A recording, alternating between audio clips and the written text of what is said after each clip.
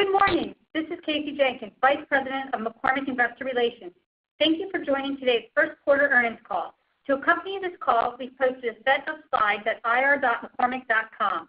Currently, all participants are in a listen-only mode. Following our remarks, we will begin a question and answer session. If you need to reach the operator at any time during the call, please press *0. We'll begin with remarks from Lawrence Kurzius, Chairman, President, and CEO, and Mike Smith, Executive Vice President and CFO. During our remarks, we will refer to certain non-GAAP financial measures. These include information in constant currency as well as adjusted gross margin, adjusted operating income, adjusted income tax rate, and adjusted earnings per share that exclude the impact of special charges, transaction and integration expenses related to the acquisitions of Cholula and FONA. Reconciliations to the GAAP results are included in this morning's press release and slides. In our comments, certain percentages are rounded. Please refer to our presentation for complete information. In addition, as a reminder, today's presentation contains projections and other forward-looking statements. Actual results could differ materially from those projected. The company undertakes no obligation to update or revise publicly any forward-looking statements, whether because of new information, future events, or other factors. It is important to note these statements include expectations and assumptions which will be shared related to the impact of COVID-19 pandemic. As seen on slide 2, our forward-looking statement also provides information on risk factors, including the impacts of COVID-19 that could affect our financial results. It is now my pleasure to turn the discussion over to Lawrence. Thank you, Casey. Good morning, everyone. Thanks for joining us. Starting on slide 4, our first quarter results were outstanding. As we said in our year-end earnings call in January, we have confidence in our strategies and are well positioned to deliver another year of differentiated growth in 2021. Following an extraordinary year in 2020, in 2021, we expect strong underlying base business performance and recent acquisitions to drive significant sales growth, as well as strong operating income growth, even considering extraordinary COVID-19 costs and business transformation investments, highlighting our focus on profit realization. During the first quarter, we delivered double-digit sales, adjusted operating income, and earnings growth. We expect growth to vary by quarter in 2021, given 2020's level of demand volatility and the pace of COVID-19 recovery. But importantly, we have started the year with outstanding first quarter performance, giving us confidence in an even stronger outlook for 2021. As seen on slide 5, we have a broad and advantaged global flavor portfolio with compelling offerings for every retail and customer strategy across all channels. The breadth and reach of our portfolio across segments, geographies, channels, customers, and product offerings creates a balanced and diversified portfolio to drive consistency in our performance, as evidenced again by our first quarter results. The sustained shift in consumer behavior to cooking and eating more at home continued to drive substantial increases in our consumer segment demand in all regions, as well as increases in our packaged food company customers in our Flavor Solutions segment. On the other hand, in our Americas and EMEA regions, we continue to experience reduced demand from our restaurant and other food service customers, given the pressure on away-from-home consumption, driven by continued COVID-19 government-imposed restrictions, which in several areas increased during the first quarter. Notably, our APZ region had substantial growth in both segments, driven not only by lapping the significant disruption last year caused by the COVID-19 related lockdown in China, but also by the sustained increase in at-home consumption and an increase in away-from-home consumption as restrictions have eased and the recovery momentum is building. Finally, with the addition of our Cholula and FONA acquisitions, we have further extended the reach and breadth of our portfolio with new product offerings, channels, and customers, and are excited about their contributions to our first quarter and beyond. These impacts continue to demonstrate the strength and diversity of our offering, and we are confident our balanced portfolio will continue to differentiate McCormick and sustainably position us for growth. This morning, I'll begin with our first quarter results, share some comments on business performance, and then discuss our 2021 momentum and growth plans. After that, Mike will go more in depth on our first quarter results and provide an update on our 2021 guidance. Starting with our outstanding first quarter results as seen on slide 6, total sales grew 22%, including a 2% favorable impact from currency. In constant currency, we grew total sales 20% with increases in both segments, base business growth, new products, and acquisitions, our three long-term growth drivers, all contributed to the increase. In addition to our top-line growth, adjusted operating income increased 35%, including a 3% favorable impact from currency, and adjusted operating margin expanded by 160 basis points. Growth from higher sales, favorable mix, and CCI-led cost savings more than offset COVID-19 related costs and higher planned brand marketing investments. Our first quarter adjusted earnings per share was 72 cents compared to 54 cents in the prior year, driven by our strong operating performance, partially offset by a higher adjusted tax rate. Turning to our first quarter segment business performance, starting on slide 7, in our consumer segment, we grew sales by 35%, or in constant currency, 32%, with double-digit increases across each of our three regions. Our Americas constant currency sales growth was 30% in the first quarter, with incremental sales from our Cholula acquisition contributing 5%. The momentum Cholula carried in from last year continues to be strong, with consumption growing at twice the category rate. Excluding Cholula, our total McCormick U.S. branded portfolio, as indicated in our IRI consumption data and combined with unmeasured channels, grew 15%, which reflects the strength of our categories as consumers continue to cook more at home. For the first time in several quarters, our sales increase was higher than our U.S. IRI consumption growth. We are realizing the benefit of our capacity expansion at the end of last year. The difference between shipments and consumption is attributable to beginning to catch up on the undershipment of consumption across all quarters of last year that resulted in depleted retailer and consumer pantry inventories. Demand has remained high, and the steps we've taken to increase supply are beginning to show. As we mentioned in our January earnings call, after experiencing real pressure on our U.S. manufacturing operations throughout 2020 due to elevated demand levels, we ended the calendar year with considerable incremental capacity and restoration plans for products which had been suspended. Throughout our first quarter, we removed products from suspension and continued to see service levels improve, which combined with our overshipping consumption indicates we're beginning to refill the inventory pipeline. As we said previously, inventory replenishment will progress throughout the year. We continue to work with all our customers on improving shelf conditions and estimate more than half the suspended products are now back on shelf. The level of restoration is very customer specific. Focusing further on our U.S. branded portfolio, in spice and seasonings and all other categories, excluding dry recipe mixes, we grew first quarter consumption at double-digit rates and again increased our household penetration and repeat buy rates. In the first quarter, we continued to gain share in categories less impacted by supply constraints, including stocks and broths, barbecue sauce, wet marinades, and Asian products. The categories most impacted by supply constraints, spice and seasonings and dry recipe mix, we know there is a high correlation between our share performance and the shelf conditions resulting from product suspension or allocation. Products that have had strong supply and remained on shelf have performed well, and as suspended products are restocked on shelf, we're seeing similar performance. We anticipate regaining share as conditions continue to improve.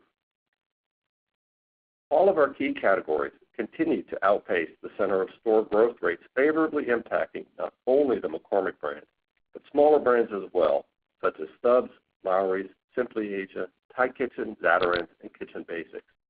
And in e-commerce, we had strong double-digit pure play growth, with McCormick branded consumption outpacing all major categories.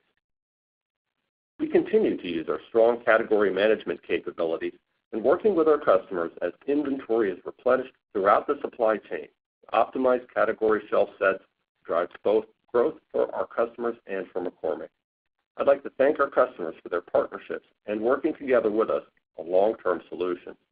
We are well positioned for success in 2021 and have implemented efficient long-term solutions and strengthened our supply chain resiliency to support continued growth. Now, turning to EMEA, which continued its momentum with outstanding performance in the first quarter, our constant currency sales rose 26% with broad-based growth across the region. Each of our markets drove double-digit total branded consumption growth with market share gains across the region. Spices and seasonings consumption was strong in all markets, driving a market share gain across total EMEA region. And our Vahiné brand in France again had strong consumption growth and outpaced the homemade desserts category. In the UK, both Frank's Red Hot and French's Mustard also had strong consumption and gained share. Since the beginning of the pandemic, our EMEA supply chain has been very well positioned to meet the elevated demand, and this has contributed to our ability to grow share across the region. In EMEA, our household penetration and rate of repeat buyers increased again in the first quarter for the fourth consecutive quarter across our major brands and markets compared to last year. And we continue to work closely with our customers to ensure that elevated consumer demand will be met, even obtaining incremental placement for our branded portfolio as other manufacturers and private label face supply challenges. We're excited with our growth trajectory in EMEA following the challenging market conditions in the past. In the Asia Pacific region, our constant currency sales grew 55%. During the first quarter of last year, China's consumption was disrupted by the COVID-19 related lockdown. Recovering from that disruption increased sales in the first quarter of 2021 versus last year. Notwithstanding that recovery, the region still had double-digit growth driven by strong China consumer and branded food service demand, partially fueled by the Chinese New Year holiday, as well as strong consumer consumption in the rest of the region. For instance, in Australia, we continue to see elevated consumption in the brands where we gained household penetration last year, such as Frank's Red Hot, Gourmet Garden, and Grill Mates. Across all regions, we know second quarter consumption will start to be compared to the highly elevated levels from last year. And while we do not expect consumption at those same levels, we do expect continued and long-lasting growth from the increase in consumers cooking more at home. Constant currency sales in our Flavor Solutions segment grew 3%, driven by our Americas and APZ regions. In the Americas, we drove constant currency sales growth of 2%, driven by our FONA and Cholula acquisitions, as well as growth with our consumer packaged food customers, or our at-home base. With strengthened base business as well as new product momentum, we continued to shift our portfolio to more value-added and technically insulated products, not only with the combination of FONA's flavor portfolio, but also with considerable growth from snack seasonings in the U.S. and Mexico, as well as flavors from both savory and beverage applications. Demand from our away-from-home customer base for branded food service and restaurant customers declined and continued to be impacted by the COVID-19 environment. Sales in our EMEA region were comparable to the first quarter of last year for Flavor Solutions, with demand declines in our away-from-home customer base offset by strong sales for our consumer packaged food customers. This growth was driven by a significant increase in new product growth versus last year, as well as continued strength in the base business, partially from our customers' promotional activities. Our sales growth in the Asia Pacific region was outstanding, up 18% in constant currency. Both China, excluding the recovery impact from last year's lockdown, and Australia delivered double-digit growth from quick service restaurants or QSR customers. This growth was driven by significant momentum in limited time offers as well as strength in the core business. I mentioned our results related to Cholula and FONA, and now I'd like to provide a brief update on their integration status. For both acquisitions, our integration activities are progressing according to our plan.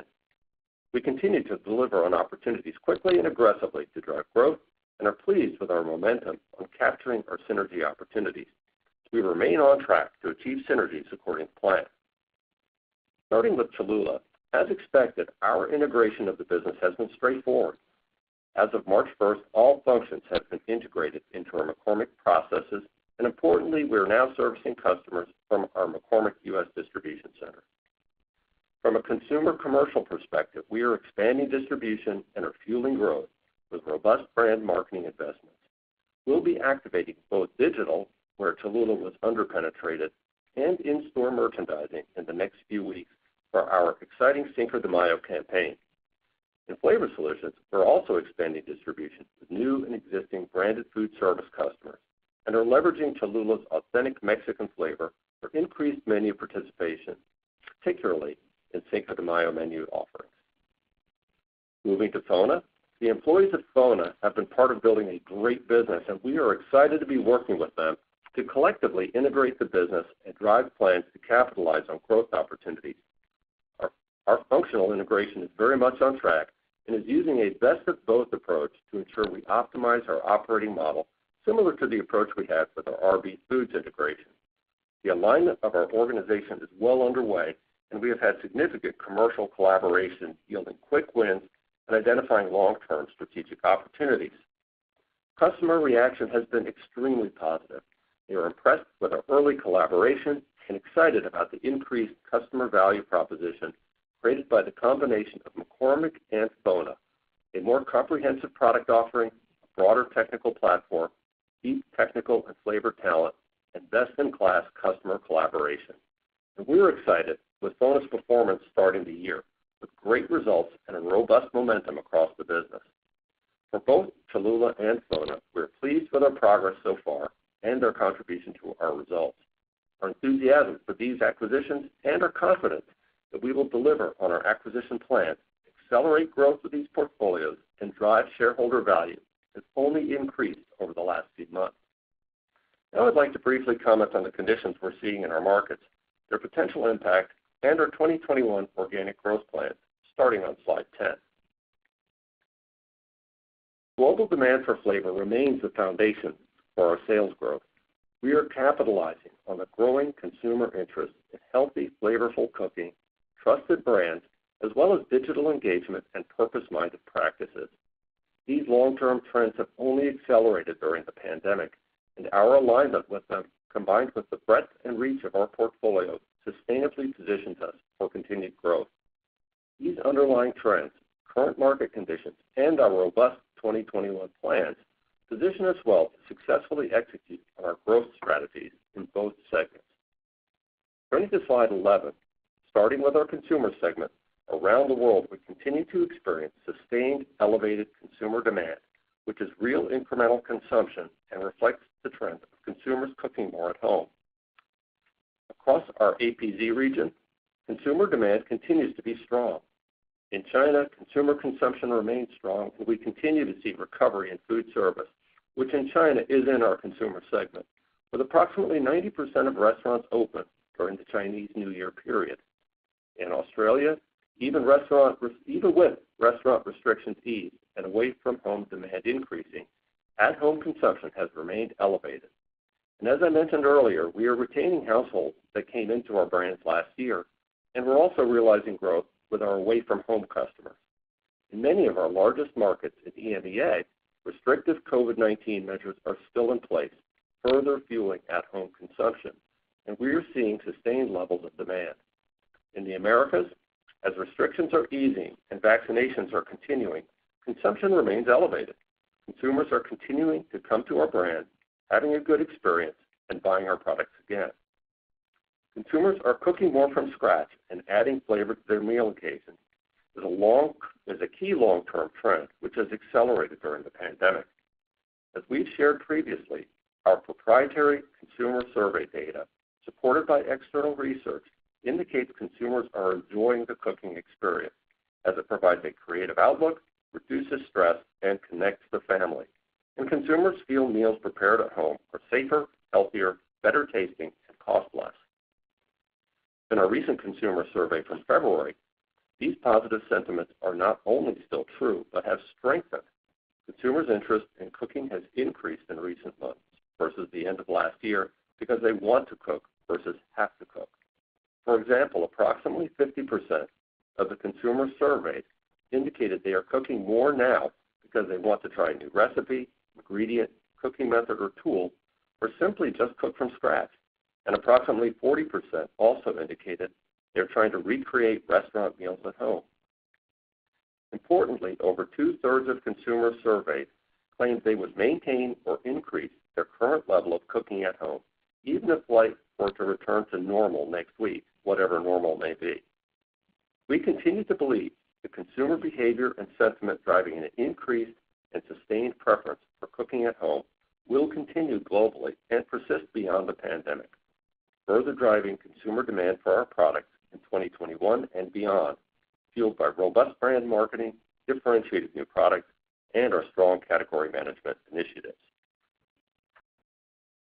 Our category management initiatives are designed to continue to strengthen our category leadership by driving growth for both us and our customers.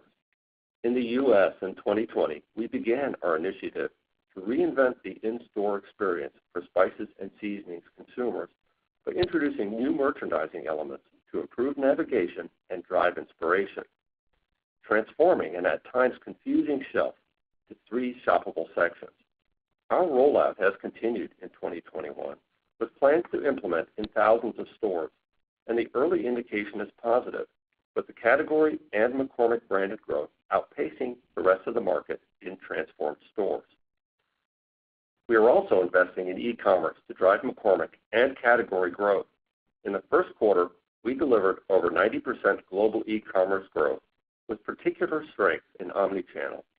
We are investing in content, retailer search, and innovation specifically for e-commerce, trialing new items and packaging in the direct-to-consumer channel first.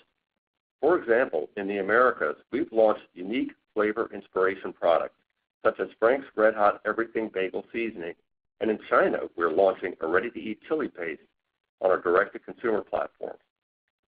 In EMEA, following the successful launch of the innovative street food seasonings last year, we are now accelerating online growth with variety, bundle packs, and multi-buy offers on our main e-commerce channels. Turning to global brand marketing, we continue to increase our investments across our entire portfolio, as evident in our 17% increase in the first quarter, and plan for another significant increase in the second quarter. Our investments have proven to be effective, and we will continue to connect with consumers online, turning real-time insights into action by targeting messaging focused on providing information and inspiration. We expect our brand marketing investments, combined with our valuable brand equities and strong digital consumer engagement, will continue to drive growth with existing consumers and the millions of consumers gained in 2020. Highlighting some of our first quarter investments in the Americas and EMEA regions on slide 12. Starting with the Americas, we continued our advertising campaign, It's Gonna Be Great, with a focus on consumers continuing traditions and preparing their family's signature holiday dishes, even if their celebrations look different. Our Frank's Super Bowl campaign, integrated across digital, social, online video, and TV, featured fan favorite Eli Manning promoting Frank's Red Hot as approachably hot, and was our best Super Bowl campaign yet, garnering record high impressions. As part of our Zatarain's Bold Like That campaign, we partnered with New Orleanian author and poet Cleo Wade to promote virtual Mardi Gras celebrations with authentic New Orleans flavors, #Zatarain's Porch Party. And recognizing virtual celebrations replaced live Mardi Gras events, we supported Culture Aid NOLA, an organization which distributes food to hospitality workers impacted by pandemic restrictions.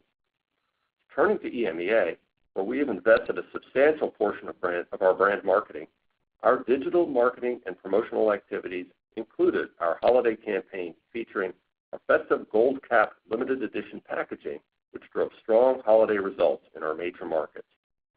In the UK, with our New Year Flavor Resolutions campaign, we inspired consumers with recipes and products to flavor their healthy cake, whether it be through the heat of Frank's or spicing it up with Schwartz. And in France, we're giving families another reason to celebrate in 2021. In 2020, birthday celebrations were not just a piece of cake. So with the inspiration of our Happy Birthday marketing campaign, consumers can celebrate their half birthdays, complete with Vahiné's launch of a decimal comma-shaped candle, top their cakes made with our Vahiné baking products. Looking at just a few of our second quarter plans, in the Americas, we'll inspire restaurant quality cooking with our It's Gonna Be Great campaign.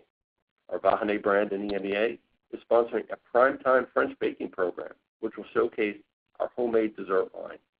In both regions, we launched Easter campaigns to bring the family together with baking and crafting ideas. And moving to grilling season, we will acknowledge the importance of connecting through outdoor grilling occasions with campaigns targeting products such as French's and Grill Mates in the U.S. and Frank's in the U.K. Finally, our plans include support of our robust new product launches. New products are integral to our growth. In our consumer segment, new product innovation differentiates our brands and strengthens our relevance with our consumers.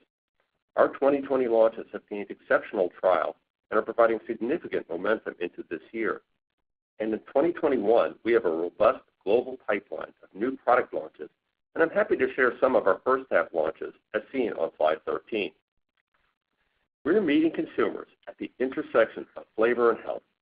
We're launching just 5 dry recipe mixes in the U.S., dips and dressing mixes in flavors like French onion and home-style ranch with clean and short ingredient statements. 5 simple ingredients delivering a classic flavor experience. And in France, we're expanding our range of organic products in our Vahiné homemade dessert line. When it comes to heat, we're continuing to broaden our Frank's portfolio globally.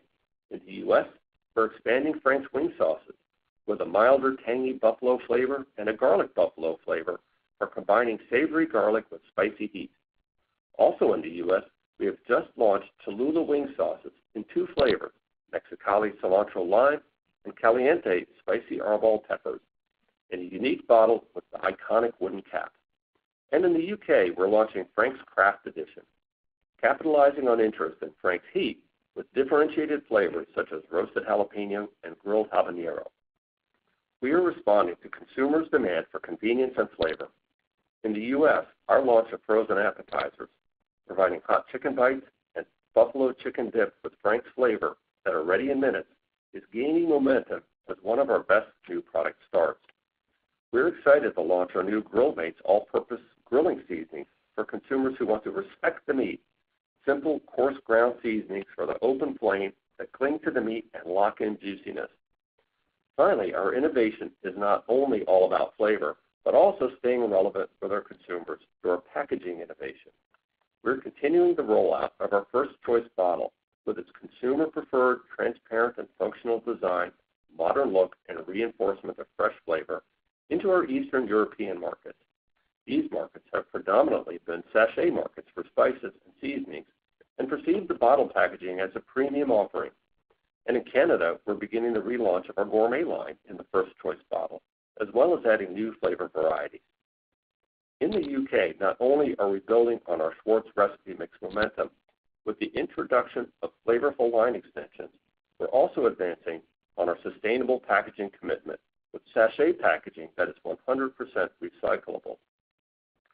Schwartz will be the first brand in the UK dry recipe mix category with recyclable packaging. And in France, with the redesign of our Ducros grinder, its appearance not only has greater consumer appeal, but it also reduces our carbon footprint. Turning to flavor solutions, in this segment, we have a diverse customer base and have seen various stages of recovery. From a food at home perspective, our flavor solutions growth varies by packaged food customer. Overall, we are carrying our growth momentum with these customers into 2021, driven by strength in their iconic core products as well as new products and bigger bet innovation in 2021. Overall, the sell-in of our new product launches and big bet innovation from these customers slowed in 2020 due to the focus on keeping core items on the shelf. There are still new product launches, and in many cases, they were smaller expansions of the core and more channel-oriented. Moving into 2021, we're excited about the momentum of the 2020 launches, but even more excited about the robust 2021 pipeline. Our customers have bigger bet innovations in their plans, and we look forward to collaborating with them and driving growth from those launches. A key enabler driving our success in developing winning flavors for our customers is our insight on consumer and culinary trends. We've been at the forefront of forecasting emerging flavors for 21 years.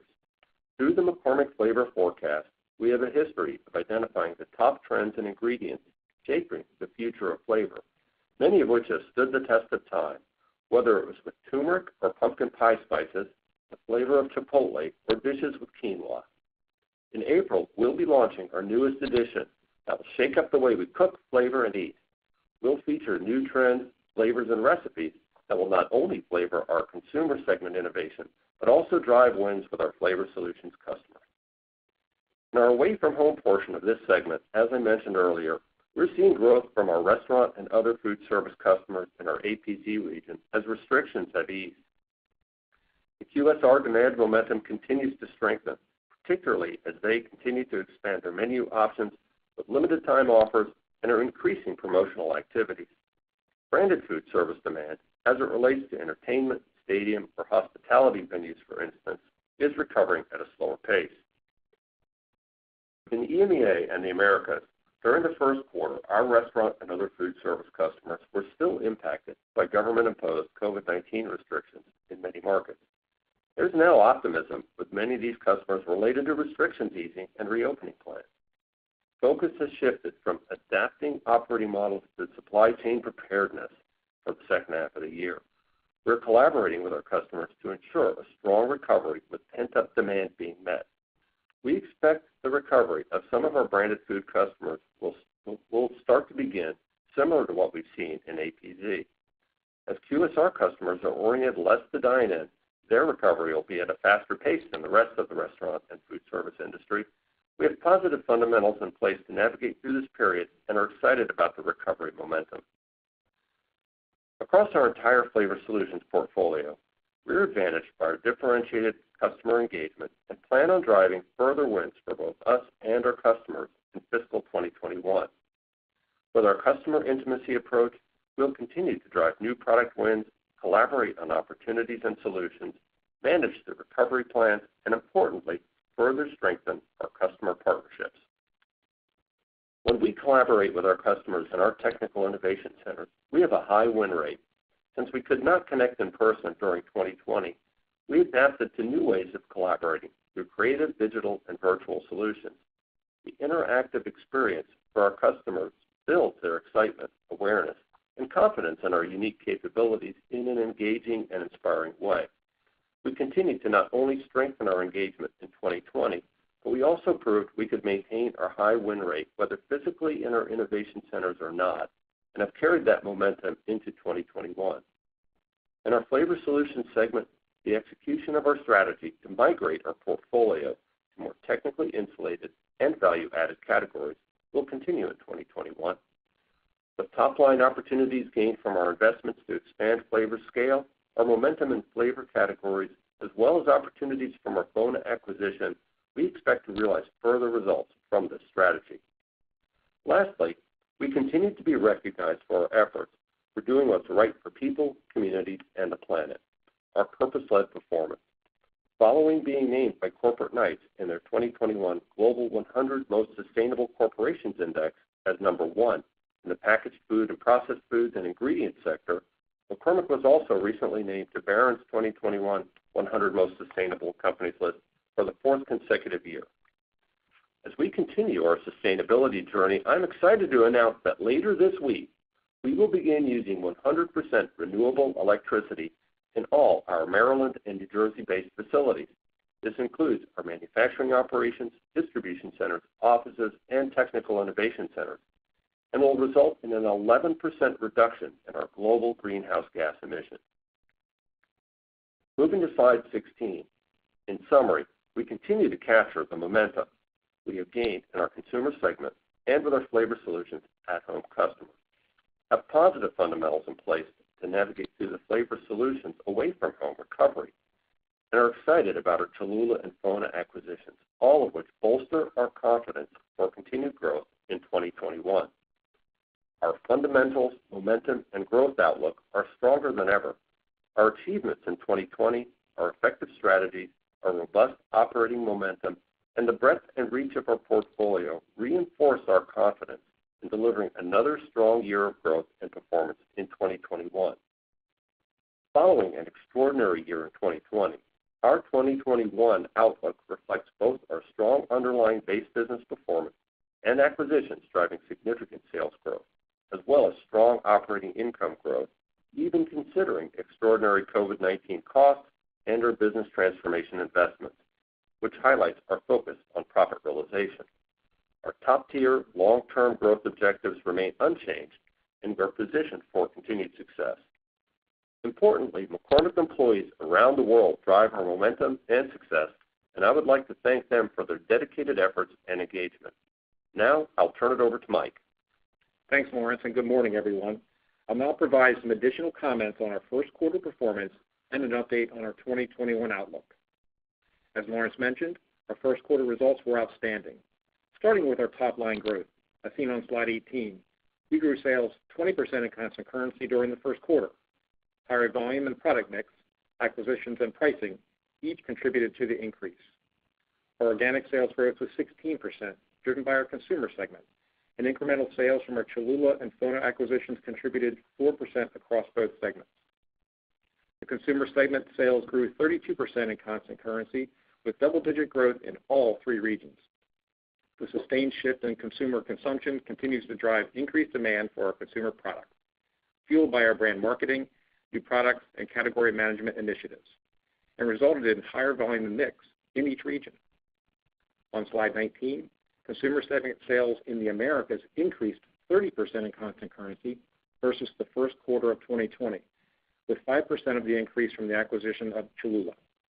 The remaining increase from higher volume and product mix was broad-based across the majority of categories and brands, as well as private label products, with particular strength in the McCormick, Frank's RedHot, French's, Zatarain's, Lawry, Simple Asia, and Gourmet Garden brands.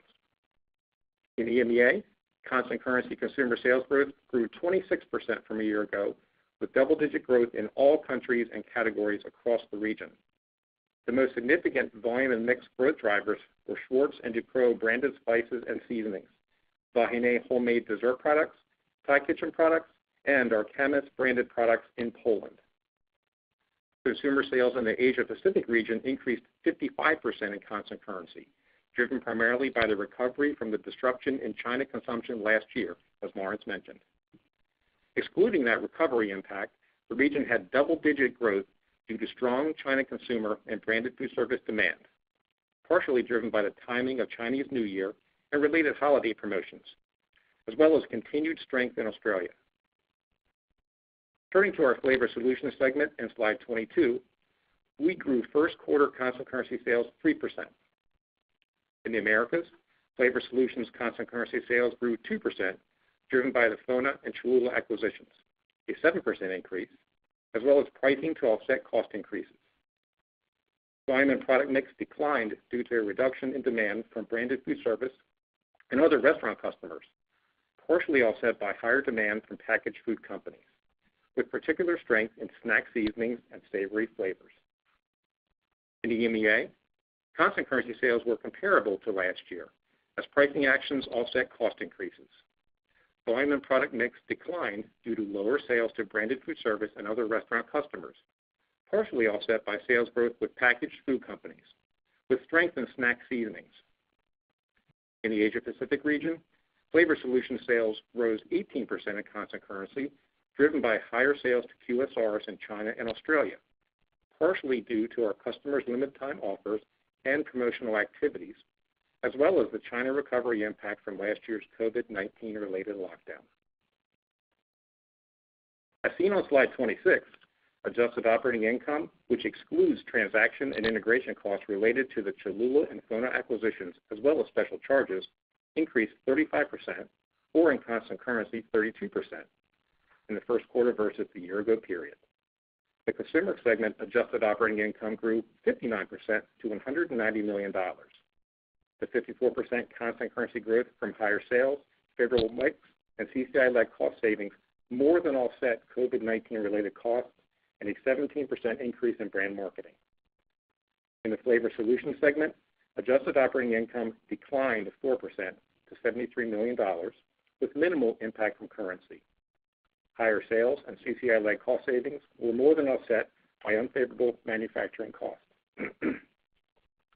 As seen on slide 27, adjusted gross profit margin expanded 60 basis points in the first quarter versus the year-ago period due to favorable mix, both within the consumer segment and due to the sales shift between segments. In addition, CCI-led cost savings were partially offset by COVID-19 related costs.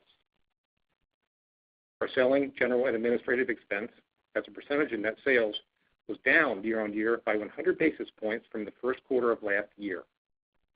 Leverage from sales growth drove the decline, partially offset by the increase in brand marketing I mentioned a moment ago. With the gross margin expansion and SG&A leverage, adjusted operating margin expanded 160 basis points from the first quarter of 2020. Turning to income taxes on slide 28, our first quarter adjusted effective tax rate was 22.7%, compared to 18.4% in the year-ago period. The first quarter adjusted tax rate in 2020 was significantly impacted by a favorable discrete item related to a refinement of our entity structure. Income from unconsolidated operations increased 28% in the first quarter of 2021 due to strong underlying performance of our joint venture in Mexico. At the bottom line, as shown on slide 30, first quarter 2021 adjusted earnings per share was 72 cents, as compared to 54 cents for the year-ago period. The increase was due to our higher adjusted operating income performance, partially offset by a higher adjusted income tax rate. On slide 31, we summarize highlights for cash flow and the balance sheet. Our cash flow from operations was an outflow of $32 million for the first quarter of 2021, compared to an inflow of $45 million in the first quarter of 2020. This change was primarily due to a lower level of cash generated from working capital associated with increased sales, higher incentive compensation payments, and the payment of transaction and integration costs related to our recent acquisitions. In February, we raised $1 billion through the issuance of 5-year 0.9% notes and 10-year 1.85% notes. We took the opportunity in a low interest rate environment to optimize our long-term financing following our Cholula and FONA acquisitions. We also returned $91 million of cash to our shareholders through dividends and used $49 million for capital expenditures this quarter. We expect 2021 to be another year of strong cash flow, driven by profit and working capital initiatives, and our priority is to continue to have a balanced use of cash, funding investments to fuel growth, returning a significant portion to our shareholders through dividends, and paying down debt. Now I would like to discuss our 2021 financial outlook on slides 32 and 33. With our broad and advantaged flavor portfolio, our robust operating momentum, and effective growth strategies, we are well positioned for another year of differentiated growth and performance. In our 2021 outlook, we are projecting top line and earnings growth from our strong base business and acquisition contribution, with earnings growth partially offset by incremental COVID-19 costs and ERP investment, as well as a higher projected adjusted effective tax rate. We also expect there will be an estimated 2 percentage point favorable impact of currency rates on sales, adjusted operating income, and adjusted earnings per share. At the top line, due to our first quarter results and robust operating momentum, we are increasing our expected constant currency sales growth to 6% to 8%, compared to 5% to 7% previously, which continues to include the incremental impact of the Cholula and FONA acquisitions at the projected range of 3.5% to 4%. We anticipate our organic growth will be primarily led by higher volume and product mix, driven by our category management, brand marketing, new products, and customer engagement growth plans. As Lawrence mentioned earlier, we expect sales growth to vary by region and quarter in 2021, given 2020's level of demand volatility and the pace of the COVID-19 recovery. But importantly, we continue to expect we will drive overall organic sales growth for the full year in both of our segments. We are now projecting our 2021 adjusted gross profit margin to be comparable to 2020 due to increasing inflationary pressure, mainly due to transportation costs. But our inflation expectation for the full year remains a low single-digit increase. Our adjusted gross margin projection reflects margin accretion from the Cholula and FONA acquisitions, as well as unfavorable sales mix between segments and COVID-19 costs. Our estimate for COVID-19 costs remains unchanged at $60 million in 2021 as compared to $50 million in 2020, and weighted to the first half of the year. As a reminder, fiscal 2021's COVID-19 costs are largely from third-party manufacturing costs. Reflecting the increase in our sales outlook, we are also increasing our expected constant currency adjusted operating income growth. Our adjusted operating income growth rate reflects expected strong underlying performance from our base business and acquisitions, projected to be 11% to 13% constant currency growth compared to 10% to 12% previously. This is partially offset by a 1% impact from increased COVID-19 costs compared to 2020 and a 3% impact of the estimated incremental ERP investment. This results in total projected adjusted operating income growth rate of 7% to 9% in constant currency, increased from 6% to 8% previously. This projection reflects the inflationary pressure I just mentioned, as well as our CCI-led cost savings target of approximately $110 million. We also continue to expect a low single-digit increase in brand marketing investments, which will be heavier in the first half of the year. We also reaffirm our 2021 adjusted effective income tax rate projected to be approximately 23%. This outlook versus our 2020 adjusted effective tax rate is expected to be a headwind to our 2021 adjusted earnings per share growth of approximately 4%. We are increasing our 2021 adjusted earnings per share expectations to growth of 5% to 7%, which includes a favorable impact from currency. This increase reflects our higher adjusted operating profit outlook and the impact from optimizing our long-term financing, which I mentioned earlier. Our guidance range for the adjusted earnings per share in 2021 is now $2.97 to $3.02, compared to $2.91 to $2.96 previously. This compares to $2.83 of adjusted earnings per share in 2020. This growth reflects strong base business and acquisition performance growth of 11% to 13% in constant currency, partially offset by the impacts I just mentioned related to COVID-19 costs, our incremental ERP investment, and the tax headwind. Based on the expected timing of some expense items, such as COVID-19 costs and brand marketing investments, as well as a low tax rate in the first half of last year, we expect our earnings growth to be weighted to the second half of the year. Our first quarter's performance was a strong start to the year, and we are optimistic for the balance of the year. But we recognize we are lapping a very strong earnings performance in the second quarter of 2020, while also making investments to drive growth in 2021. In summary, we are projecting strong underlying base business performance and growth from acquisitions in our 2021 outlook, with earnings growth partially offset by incremental COVID-19 costs and ERP investment, as well as a higher projected effective tax rate. I'd like to now turn it back to Lawrence for some additional remarks before we move to your questions. Thank you, Mike. Now that Mike has shared our financial results and outlook in more detail, I'd like to recap the key takeaways as seen on slide 34. Our first quarter results, with double-digit sales, adjusted operating income, and earnings growth, were an outstanding start to the year and bolster our confidence in a stronger 2021 outlook.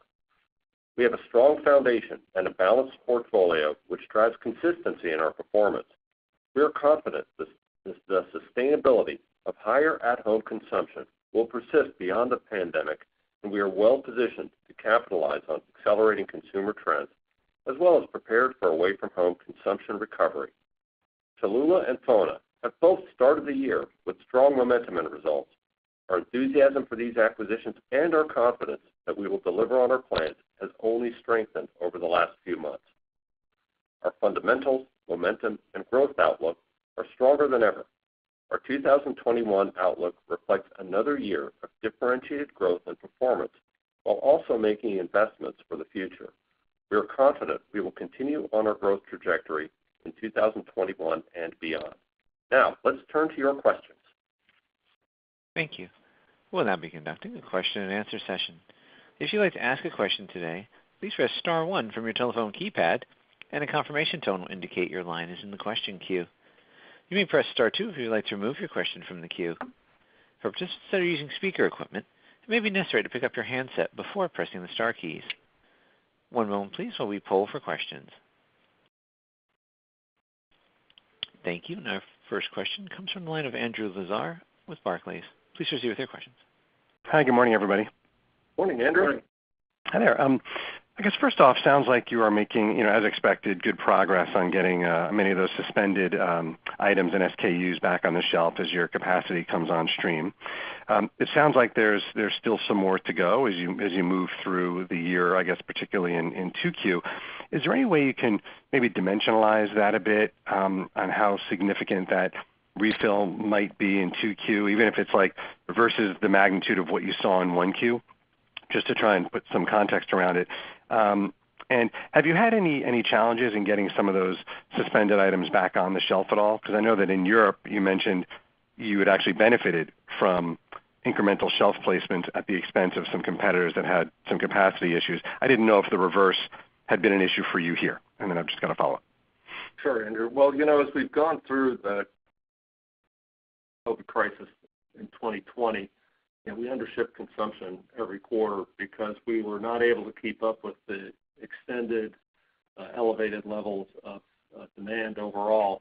And in order to keep our best-selling items, our core items, and in particular as we got to the fall protect the holiday items, we did suspend a substantial number of items. And as we've added capacity, we've been steadily restoring them as we've gone through this first quarter of this year. And I'd say that right now we probably are around the halfway point in terms of getting items back on the shelf. But you or anyone on this call, and certainly my friends and family who hector me about this endlessly, can walk into any store and find that there are a lot of holes on the shelf and a lot of our products that are not yet in full distribution. And even within a given account, the store-by-store situation, it might be different. There's a supply chain aspect to it. There's a retail work aspect to getting on the shelf. And I think that this is going to be a steady rebuild as we go through the rest of the year. We've made a good start on it in Q1, but we have quite a long way to go. And it's hard. I would hesitate to get overly precise about it. I would expect to see the shelves getting restored as we go through the year. I think one of the big variables for us, Andrew, is just the strength of the consumer demand. Consumer demand has been higher than we originally planned. And so we're actually not as far along in our restoration plans as we would have hoped, just because as fast as we supply the market, consumers are pulling the product through. But I do think that it's hard. I'd say it's hard for us to dimensionalize. I will emphasize it's an America's problem. In most of the world, we are shipping to consumption. Our supply chain is well caught up. Our service levels are solid, and it's in the Americas where we've got some catching up to do. And in most categories here in the Americas, we're also shipping to consumption as well. It's primarily a herbs and spices and recipe mixes situation. I think you're going to see a big change as in the TDPs as we go through the coming weeks. I think that I'm sure we've hit bottom on that and have already turned the corner just because of the restoration efforts that we. I think just to add to that too, we're being a little bit optimistic but prudent. I mean, the second quarter of last year, as you remember, we grew total consumer sales 28%, 36% in the Americas. So it's a tough comp as we look forward. But we're optimistic. Yeah, understood. And thank you for the TDP comment. That leads into just a quick follow-up, which is, what's your best guess at where TDPs might end up, like once we get to a steady state, let's say versus 2019? I'm assuming they'll be down a bit just as you have come through this and maybe in a more efficient shelf going forward, even though I know they probably reached, obviously more depths during the actual pandemic and then as you recover. But would you expect TDPs to be down maybe a couple of percent going forward on sort of a steady state? Very astute observation. As we've gone through this, we've not only suspended SKUs, but we've also rationalized SKUs. We've eliminated a couple hundred SKUs that were slower moving, or the items that we have now are much higher velocity on average. We're also continuing the aisle reinvention program and setting store shelves. In spite of the COVID situation last year and all of the restrictions around working the shelf, we were able to reset over 5,000 stores. We expect at least that many this year, and we're definitely getting a lift from that, and at the same time it does reduce the SKU count. So it's a much more efficient set. Great. Thank you very much, everybody. Our next question is in the line of Ken Goldman with J.P. Morgan. Please proceed with your question. Hi, thank you. You have a unique perspective because you see broadly across so many retail and food service categories. I'm curious, in the U.S., restaurant sales, they're doing better, right? Americans are traveling much more. But at the same time, we're seeing overall food at home takeaway really remain strong, and I think probably better than what some may have expected. Obviously down on a weekly basis, but still better on a 2-year. So I'm just curious, are you surprised, and how do you reconcile the improved food service sales that we're seeing across the entire industry with what I would consider still impressive at-home trends? I never want to bet against the simplest explanation, which is that Americans are just eating more, but I think the total implied increase in food numbers, is notable. I'm just curious for your thoughts there. Right. Hey, Ken, thanks. And by the way, you won the award for the best headline on your screen. That was awesome. Oh, all the shorts are mad at me for overstating it, so it works both ways. Right. Well, I would say first of all, the food at home consumption really is strong. We're seeing that ourselves in our business, of course, and also in our Flavor Solutions business, where the other CPG companies are our customers, and we're seeing a lot of strength there. I'd say on restaurant, it's actually a mixed bag. The quick service restaurants are doing well. I'd say during the first quarter there were a lot of, because everyone thinks about the state we're in today, but think about December and January. There were a lot of new lockdowns that were put in place, restrictions that had been lifted were reinstated. So I'd say that the branded food service side, the restaurant customers might be off to a little bit slower start to the year than everyone may be thinking. I do think there's a lot of optimism among restaurant operators as we go into the second quarter, and as the vaccination rates go up, and many of these restrictions are lifted, and I think that group will come back strong. But certainly for the beginning of the year, they're off to a little bit of a slower start. Okay, thank you. And I know we're running a little long, but I wanted to sneak one more in, which is, it's always dangerous to ask about math on earnings calls, but back of the envelope, it seems you're implying now that for the last 9 months of the year, right, 2Q through 4Q, organic sales growth is actually going to be a little bit less than what you anticipated a few months ago. And I'm just basing this on some of your guidance items. So, is it fair to say that the first quarter overshipment was so strong that it maybe pulled forward, some of your expected shipments ahead, or am I really parsing that info too finely and you're not really making any implied changes to that? That's our intent, was to reflect the sales growth over delivery that we got in the first quarter, but which was high, but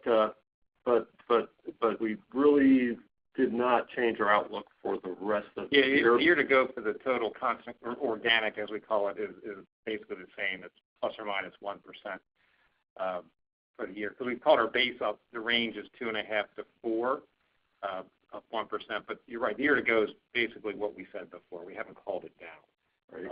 But I know, as you and others, the two-year CAGRs are what's really the impressive part, that as we start measuring this and looking at lapping things, so that those are actually above our organic growth guidance long term that we're seeing now. And it is just the first quarter, so we're trying to be both express our optimism, because the business is very strong, but also be a bit prudent. We're lapping a big second quarter. We're lapping a big second quarter. Yeah. Understood. Thank you. Our next question is from the line of Robert Moskow with Credit Suisse. Please proceed with your question. Hi, thank you.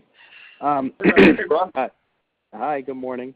I don't think you're in the practice of giving us your COVID costs, but I was wondering if they now need to be higher this year than expected because you need to rely on third parties more than you thought, and if you can maybe compare that to 2020. I'm also wondering if I could look at second quarter in a different way. I know the year over year is difficult to look at, but sequentially, you typically have higher sales in 2Q than you have in 1Q, and higher profit. But I think consensus is assuming that won't happen. So I know you've given us first half, second half guidance, but wondering for a little more clarity on how 2Q compares to 1Q, maybe sequentially. Thanks. Yeah, this is Mike. On the COVID costs, we said previously, and we haven't changed from that, we spent about $50 million last year, and we're going to spend about $60 million this year, so up about 10.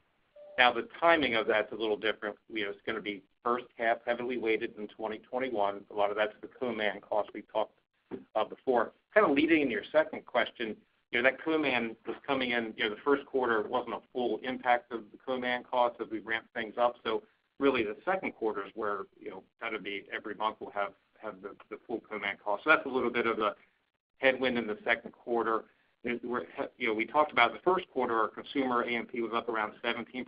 We're going to have another investment of A&P in the second quarter to drive sales, as we said. So again, that's part of the first half, second half story. So I think Q2 has a bit of a headwind from an expense perspective and a COVID and an A&P cost perspective, and also the tax rate if you're going down to the EPS line. Okay. I'll leave it there. Thank you very much. I'd say maybe summarize it. We talked about the year being a first half, second half story. Within the first half, there's a first quarter and a second quarter story. Think of it that way. Yeah. And again, first half EPS still up versus a year ago. Yes. Okay. Great. Thanks a lot. Next question is from the line of Alexia Howard with Bernstein. Please proceed with your question. Good morning, everyone. Morning, Alexia. Hi there.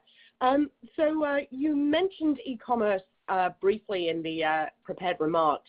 Could you give us a little bit more color, region by region? You talked about strong double-digit growth, and I'm just wondering how that varied in the various parts of the world. And are you seeing a slowdown in some of those areas at this point as reopening happens? And then I have a follow-up. Sure. Well, first of all, e-commerce is strong everywhere.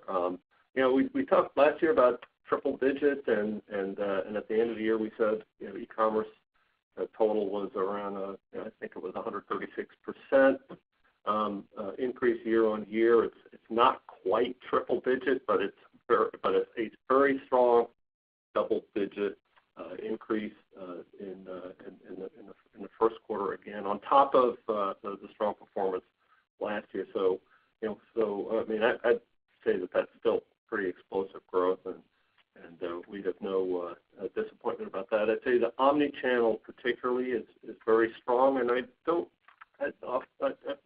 think that the numbers may be slightly different region to region, the trend is the same direction globally. Great, thank you very much. I think consumers have had a good experience shopping online. Well, I think it's a habit that they're going to continue using too, is what we're seeing from some of our consumer research. Okay, that's very helpful. And then in terms of new product launches, it sounds as though you've obviously got an impressive lineup for 2021. Is your percentage of sales from new products trending upwards? I imagine it was slower last year because of the pandemic. I don't know whether you can quantify exactly what percentage of sales from new products you're anticipating this year and how that compares to maybe where you were a year ago. I'll let Mike speak to the numbers. I think you think of it as a more normal year. In a normal year, we're talking about 7 or 8% of our products introduced in the last 3 years make up our sales base. It would have been less last year because of the pandemic, but with kind of the strong wrap of new products into 2021, as you've seen, then we get back to more of that normal longer term numbers. A number of the items that we launched last year, we got less placement on them because of the focus on core items, not just by us but by the retailers. On the other hand, they did get into distribution, they got an extraordinary amount of trial. And so some of the items that we did launch last year are among our best performing new items in a while. And we're really treating 2021 as a continuation of the launch year for the NPD we introduced last year. So it gives us quite a pipeline for this year.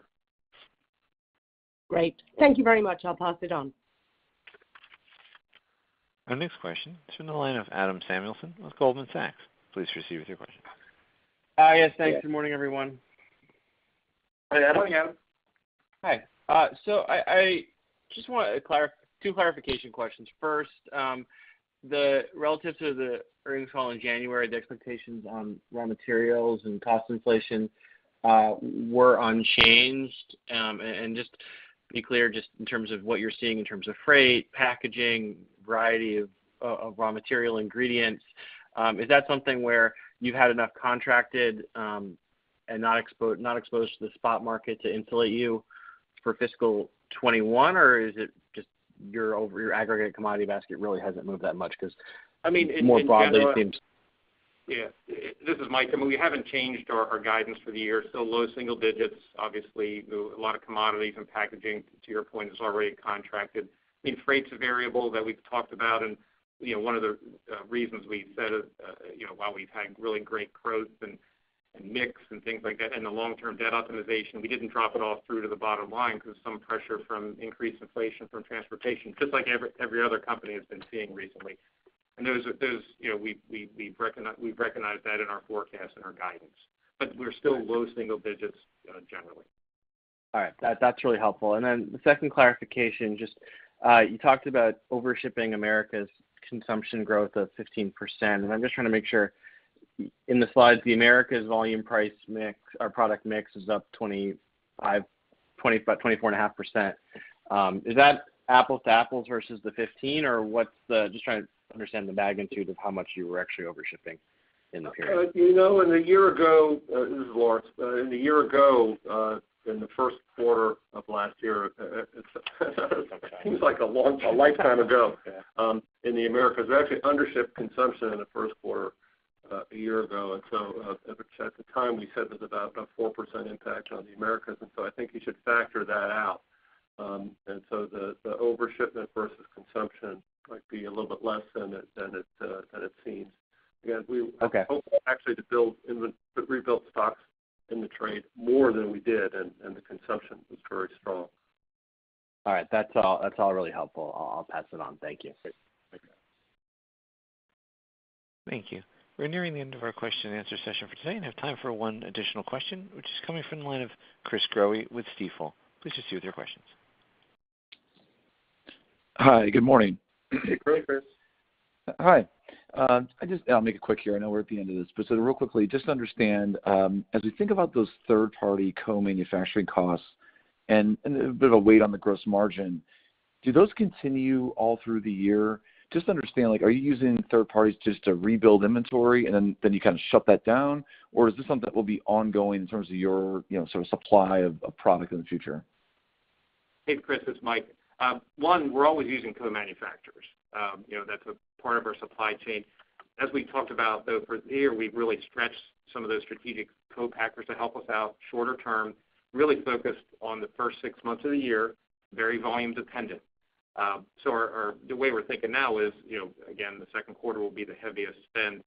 There'll be some probably rolls in the third quarter or so, and we'll see what volume is too. What consumption continues, that's something we would assess, as we always do. And as our supply chain continues to recover, that's another variable that could speed it up or slow it down. So those are all considered in our guidance stuff. Okay, thank you. And just a quick one on, as I think about what's happening in China, you saw double-digit consumption in consumer sales, and I think that even excludes the branded food service products you sell, as well as a really strong recovery in food service. I guess I just want to understand, make sure those numbers are accurate, and then to the degree to which that is somewhat of a predictor of what could happen in the U.S. as we start to lap, the tougher comps on the consumer side, but the easy comps on the food service side. Are you learning anything from what's happening in China as an indicator for the U.S.? Well, I think that the interesting thing in China is that even though they're well past the COVID impact and are very far along in recovery, consumption of food at home remains strong, even as food service has recovered. I think it's interesting to look around the region also, because what we're talking about, the Asia Pacific region, it's not just China. That's the biggest market there, but markets like Australia, which is also pretty far along in recovery, and even though food service has rebounded, it's not back to the same level that it once was, and consumption of food at home has continued to be very strong. Okay. Thank you I for think that. it goes to the point that we've been making, which is that this has been a long-term trend anyway for consumers to cook more at home and more from scratch at home when they do, and the COVID situation reinforced that behavior. It helped a whole new generation of cooks learn how to cook their family recipes that maybe they relied on mom or grandma to, Or a new eating occasion at home, like lunch. Whole new eating occasions like lunch as people work remotely. I think there are a lot of reasons to believe that consumption at home is going to continue to be elevated. Okay, thank you. Thank you. I will now turn the floor back to Lawrence Kurzius for closing remarks. I'd like to thank everyone for your questions and for participating in today's call. I apologize to those that we didn't get to in the queue. We did have a very long script today. We had a lot of information to get out. McCormick is differentiated by the breadth and reach of our balanced portfolio, which has sustainably positioned us for growth. We're very pleased with our outstanding first quarter operating performance, which proves the strength of our business model, the value of our products, and our capabilities as a company. We expect to drive even further growth as we continue to execute on our long-term growth, performance, and people strategies, actively respond to changing consumer behavior, and capitalize on new opportunities. Our investments provide a new foundation for growth while enhancing our agility and our relevance with consumers and customers, which positions us well for continued success and long-term shareholder value creation. Thank you, Lawrence, and thanks to everybody for joining today's call. And again, we apologize to those we did not get, and I would be happy to follow up with you after the call. If there are any further questions from anybody regarding today's information, please feel free to contact me. This concludes this morning's conference call. Thank you very much.